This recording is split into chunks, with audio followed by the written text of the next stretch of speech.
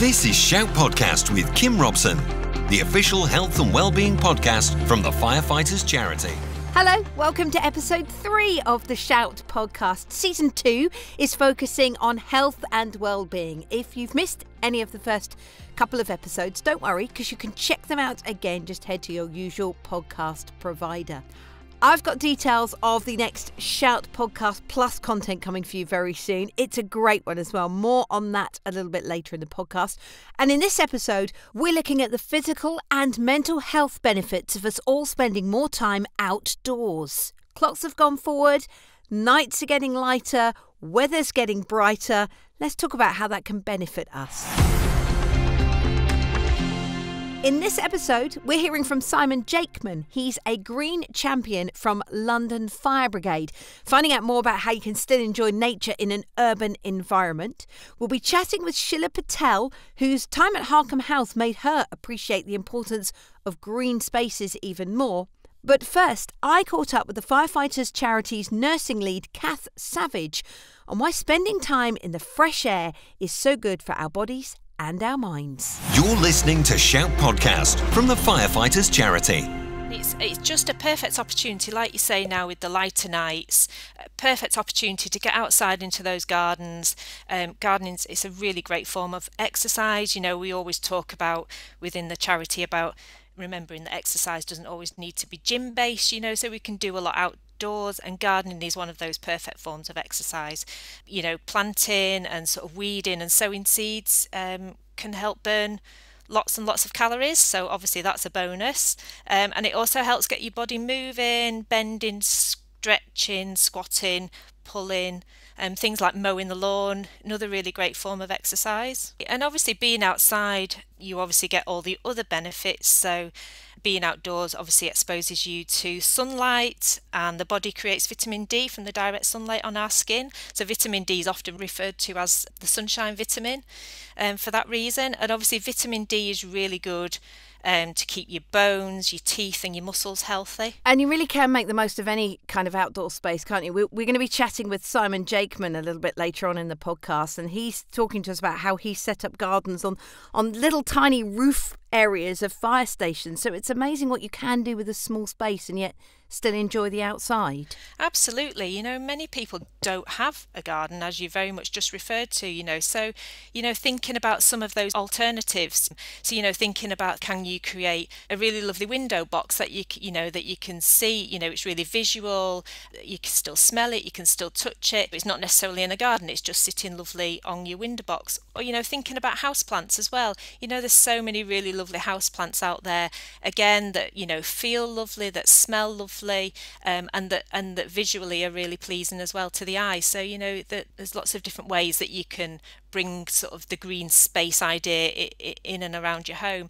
And think about other things. You know, I often say to beneficiaries who say, you know, I don't have a garden, so I say, you know, perhaps pop down to your local garden centre. You know, you don't need to go down there and buy anything as such. You know, you can just go and have a wander around again, and it just kind of, it allows you to bring alive your senses really. Like I say, you know, you smell the flowers, you can touch them, you can see them, and you don't necessarily have to buy any. You can just take the enjoyment of being in the garden centre. We know that there are physical and mental benefits to ourselves for getting outside, but it's great to involve friends and family as well, isn't it? Yeah, absolutely. Gardening is just a great all-round family activity, or equally you can invite your friends round to help you potter around your garden as well.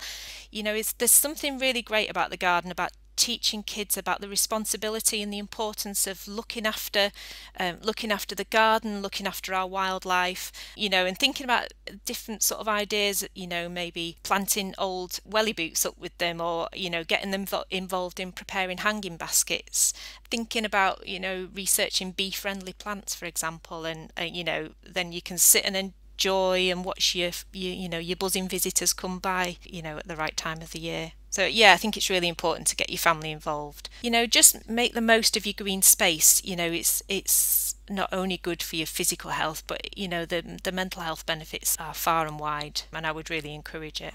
You're listening to Shout Podcast from the Firefighters charity. Shilla Patel is Inclusion Manager for London Fire Brigade, and as part of her role, she's always championed people opening up about their own mental health. But a recuperative break at Harcombe House opened Shilla's own eyes to what it could be like to do the same thing for herself. It was actually life-changing, to be honest. I went there in March 2019 and just realised I needed some time away and some self-reflection and just some headspace for me, which is very hard and challenging to do in London, but also in my job where you are working at a fast pace and also continuously supporting others. So it was just a magical place in a beautiful setting in Devon, completely different to where I am now. Very quiet and very serene.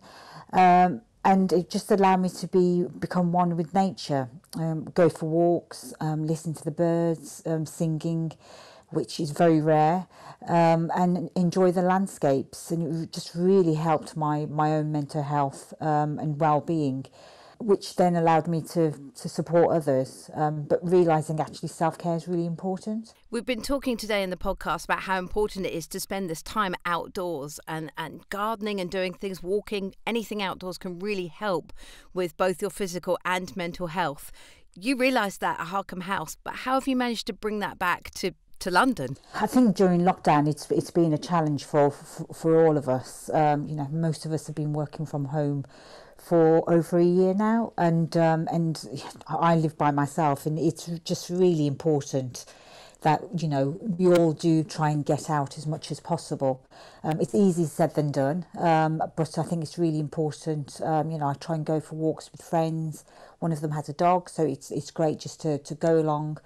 And then enjoy the parks around London. North London has some fantastic parks, not the same as Harcombe House, unfortunately, but yeah, it's just so important just to get that headspace, enjoy the sun when it is out, just enjoying the nature and the environment. Sometimes just being outdoors makes such a difference to how we feel, maybe in a day or in a week or a couple of months.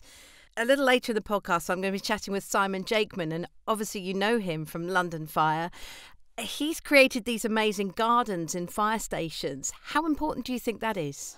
Oh, it's immensely important. I've been to one of those mindfulness gardens in Brixton at their fire station, and it's absolutely stunning. It's just, I think it gives the firefighters just some space for themselves. If they've gone to a difficult shout, for example, or an incident, they can come back, they can get a cup of tea or coffee and just sit and debrief together in open space, and with beautiful flowers around them, and just soak it all in and have that really important chat to help their own mental health and well-being. Obviously, as part of your job, it's all about helping people. But if you were to look back at the journey you've been on, what advice would you give others now? I think the most important advice would be to take time for yourself. And it's just really important.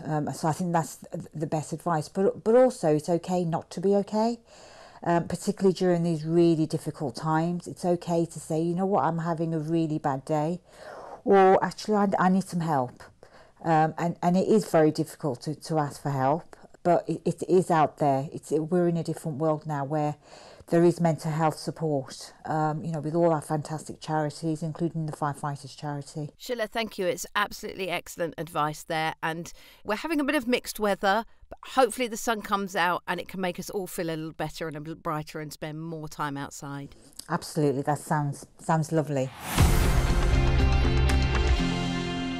Let's talk more about the importance of these green spaces. Simon Jakeman is a green champion from London Fire Brigade, and it all began for him by growing tomatoes in an old fire bucket. Yeah, that's right. So it all started back in about 2010, I think, something like that, 2009. And we had a flat roof at the fire station. My fire station I was posted at the time was Surbiton, and there was just a flat roof.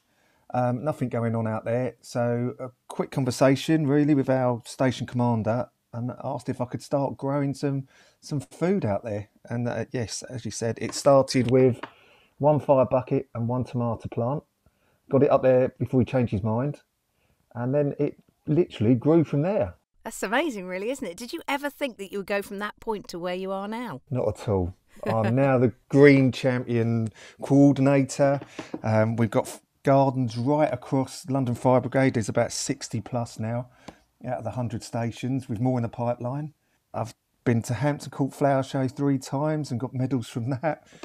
Been on Gardener's World. It's just crazy. Just thinking, joining the Fire Brigade, I never thought it was going to go to where it has. Have you always been green-fingered? Yeah, always done a little bit here and there, but I think the seed was planted from my granddad when we were little. He was always growing stuff. He actually moved out of London so that he could have a bigger garden, and he had an allotment at the bottom of his garden. So whenever we were there, we were always digging, and yes, it's the smell of tomatoes still reminds me of my granddad's greenhouse, even today. Tell me how you think this has helped with the overall morale in the fire stations. Well, all the gardens have just been fantastic. It just gives a space for all the firefighters just to recharge, just between calls and incidents, just a place to breathe. You're on duty, obviously they do feel like a second home, but just to have that space, just to get away from the station, just to, take stock of what the day's been, going along and everything. And it's given people a space to talk. Everyone's loved it. You see the wildlife passing through. Yeah, it's just fantastic. We've even got a garden at Brixton Fire Station, one of the busiest stations, I think it's even in Europe, to be honest. And they've had time to be able to grow stuff. There's a couple of crows that visit. They've had bees up there as well. They've made bug hotels. Yeah, they've grown their own food for their mess, and they absolutely love it. It's a brilliant idea, Simon. I think it's excellent. And you mentioned that you've received a few medals and a few awards along your time. Which has been the best? Well, I was really honoured a few years ago to end up on the New Year's Honours list. I never thought anything would ever happen like that. I mean, it was just wow. So I ended up with a British Empire Medal. Oh, congratulations. Thank you. For services to the environment, what's just amazing. If you think back to that fire bucket, wow. Yeah, you've come a long way. But you've also done it not just for yourself, but also for the mental health and well-being of your colleagues and your friends around you as well. And that's so important, I think. Yeah, it's really taken off now. The best thing about it is watching other stations creating their green spaces and gardens. Some of them I haven't even known that are happening, and then they just suddenly appear. And it's just great to see that that ball rolling, that everyone's taking it on themselves to start now. And it's just brilliant. It's not even in London, just London. It's across the country now. So there's gardens appearing in Avon, Manchester, Essex, Hertfordshire. It's just brilliant. Simon, it's been lovely to talk to you. Well done on everything you've achieved in those years, from that simple bucket with the tomatoes in it. Your granddad will be very proud of you. Yeah, I think he would have been, actually. That's the most, well, the best thing about it, to be honest. I think he would be. I mentioned earlier that we had another very special Podcast Plus coming up. This time around, Kirsty Gladys is going to give us a guided walk. And just allow the instructions to guide you rather than to be absolute. So if you haven't done this before, a mindful walk is just gently concentrating on what is happening right now. So at the moment, we're just gently concentrating on our breath, breathing in and breathing out. Make sure you don't miss any of the main podcast or Shout Podcast Plus episodes by subscribing via your usual platform. As I mentioned, check out the notes for details on today's topics, or visit firefightescharity.org.uk/Shout Podcast for lots of links to articles and various information. Coming up on the next episode in a fortnight's time, we're looking at living well in later life. Claire Hannaford hosts a Living Well group, where we'll be hearing from beneficiaries on how digital meetups opened a whole new community to them during lockdown.